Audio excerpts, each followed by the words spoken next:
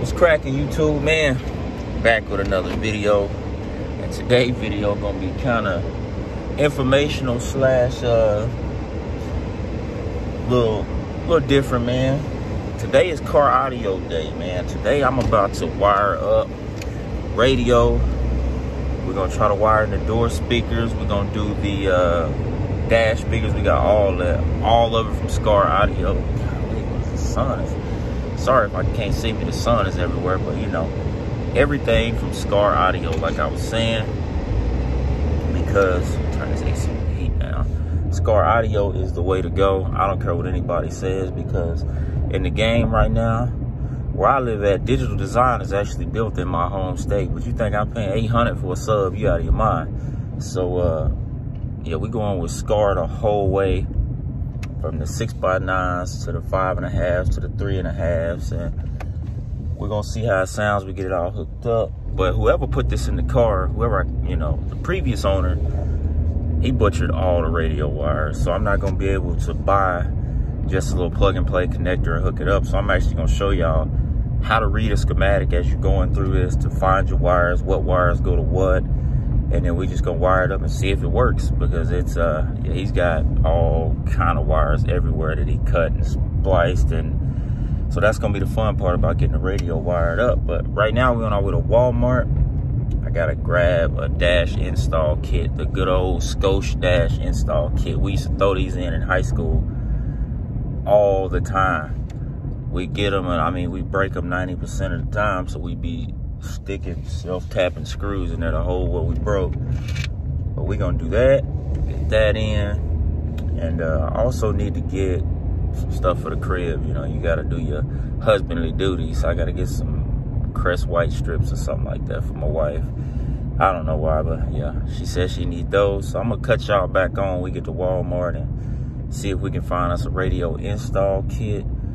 And I'm gonna see if they, I almost forgot, I gotta see if they sell just the wires for the radio, because my damn CD player, I lost the wiring harness to it, so hopefully I can find one. If not, then I'm just gonna have to buy another cheap little head unit, probably a little Sony or something for right now, because it's the holiday season. And if you like me and you work in the automotive business, you know what that means, especially if you're in the shop. That means ain't shit going on, so everything is on budget friendly right now. But yeah, I'm gonna cut y'all back on when we get in this Walmart and see what we can find for the car. Man, we done pulled up to the Walmart. Trying to find this damn kit, man. I done found one. This shit say, I mean, sorry about cursing, General Motors 82 to 05. But looking at it, it say, where it said right there, Monte Carlo 86 to 88. I got an 85. I don't know if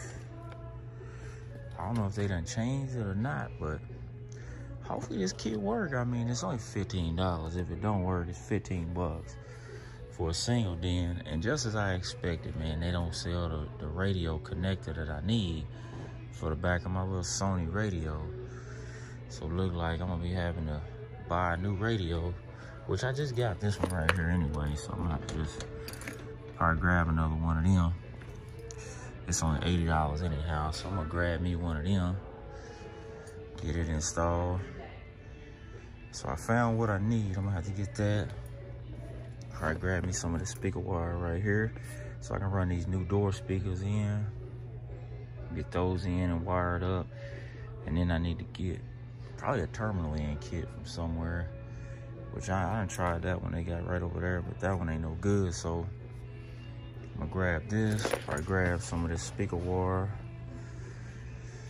and have to grab a new radio. So that's $80 I don't want to spend on a radio, but you know, it is what it is. What happens when you're trying to build these old cars. So we're gonna get that, and then we're gonna go pick up these Crest white strips from the front and head back to the crib and get started trying to get all this wired up, get the speakers in. And y'all gonna see at the same time if I do, if I can get this to fit a 85. So yeah, man, we're gonna cut y'all back on when we get back to the house. So I made it back to the crib. We're going through all of this stuff that we're gonna have to try to get mounted up. to the Monte. So actually, if I had paid enough attention to this actually does fit an 85 because it has the 85. Make sure I see, make sure I'm looking right. Am I tripping? Yeah, so it has an 85 El Camino, which is the exact same as the Monte Carlo, so it does fit. I got the mounts mounted up. God, this TV is loud.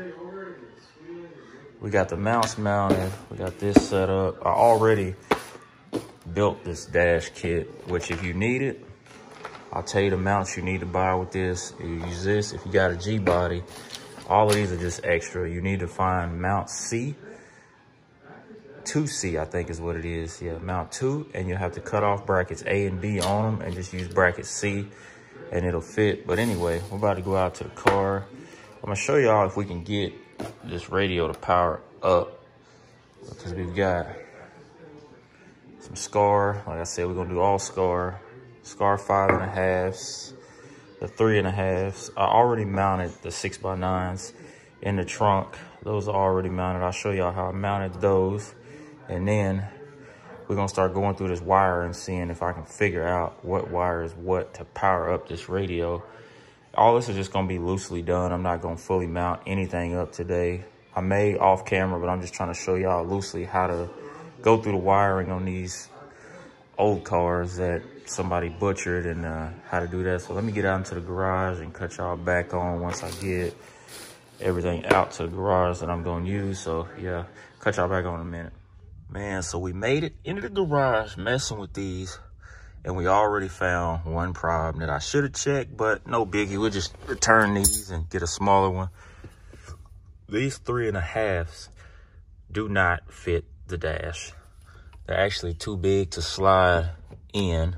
If y'all can see that, they're too big to fit the hole with the screen on, because these actually mount to the little finish cover on the dash. But I mounted one up inside the door right there, which it actually looks pretty good, but I got to take it back out because I'm gonna have to run a wire through my harness up into the dash to get those to work.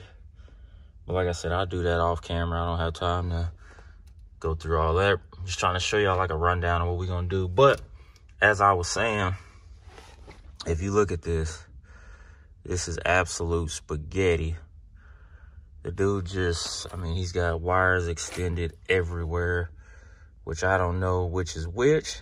So that's why I had to resort to my old, you know, see if y'all can see this schematic, man, that we pulled for this on a Monte Carlo, El Camino, all of that. This is an 85. I pulled the one for 86 too, and there are differences, so make sure you get the right schematic for your car. And remember, you always read a schematic from the top to the bottom. If anybody tells you other than that, they ain't got no damn sense, and don't listen to them.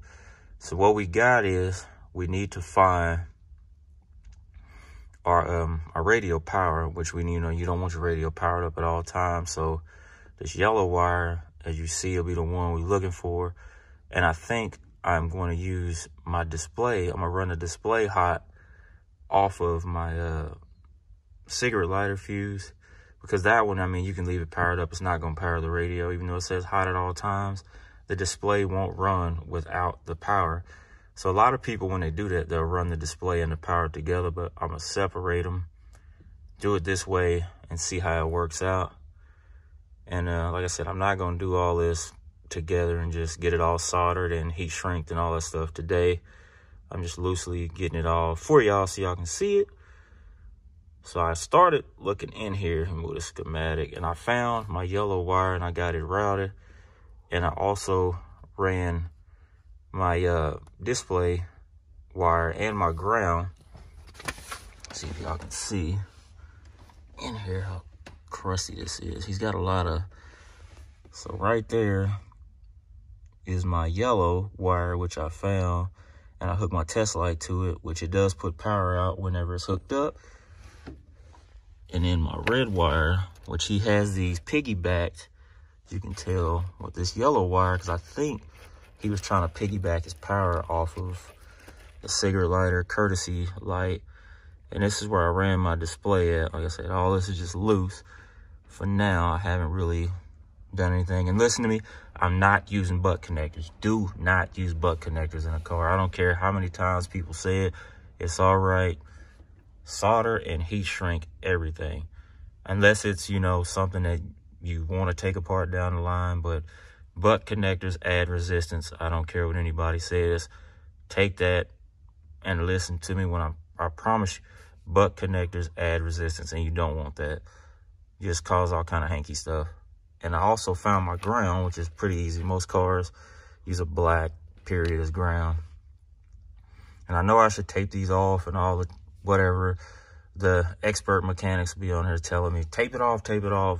They're not touching, I don't care. So once I get it, show y'all that it runs, that it works, then we're gonna, I'll take it apart, tape it all up and get it going. And then we'll show y'all how it sounds once I do that. I'm just probably gonna hook up one speaker. So let me set this camera down and I can hook this radio together, and then we'll see if the screen actually powers up on this radio. Plugged in my radio, and we're gonna power the key on and see if this thing will power up. See what happens.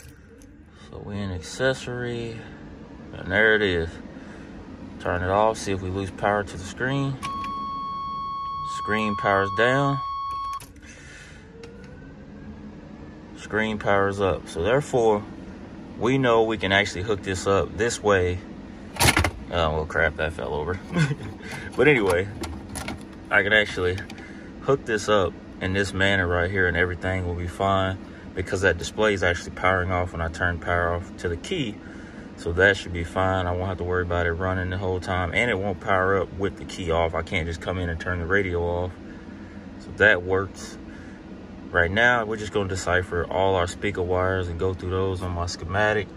Go through all those speaker wires, hook those all up, and see how this thing sounds. I would do that, but I record videos on my cell phone because a DSLR is expensive, and the cell phone quality is just the same. So this has just been another video, man, showing y'all how easy it is to do this stuff yourself. Stop paying these shops to fix your cars.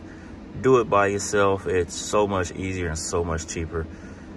Yeah, man, thank y'all for watching another video, man. And yeah, we gonna have music in the Monte Carlo before too long. So like, comment, subscribe, man. Check y'all in the next video.